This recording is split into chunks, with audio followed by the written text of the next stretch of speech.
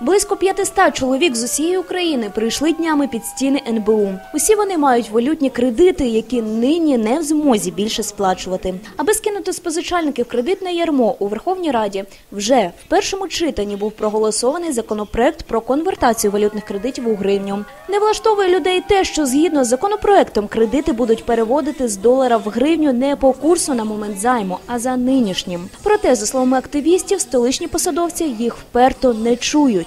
Основная цель, которую мы преследовали, это последнее заявление госпожи Гонтаревой, это голова Национального банка Украины, о том, что она договорилась с позичальниками валютными о том, что законопроект, который принят в первом чтении в Верховной Раде господина Князевича, он устраивает, і він вирішує проблеми валютних заємщиків.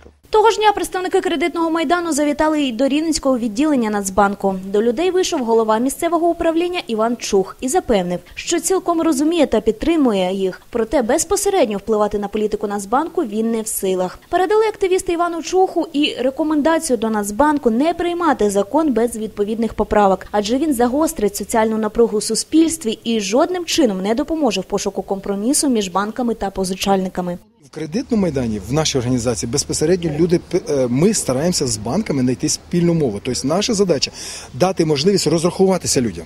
Це основний посил. Но є ті люди, які взяли багато квартир, вони навряд чи під цей шумок не захотять скористатися цією ситуацією. А ще прийняли Князевича, чому б не влаштувати якийсь теракт? Ви зрозумієте, що Кредитний Майдан якраз виступає проти таких.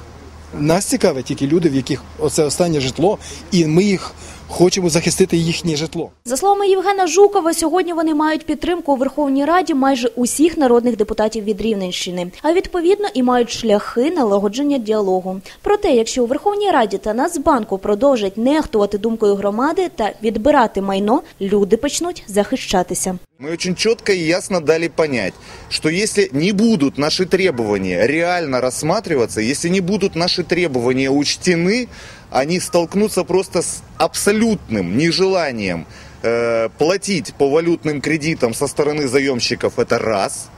И второе, они столкнутся с реальной защитой, физической защитой имущества всех валютных заемщиков от органов государственной власти. Владислава Стецюк, Віталій Гудилко, випуск новин.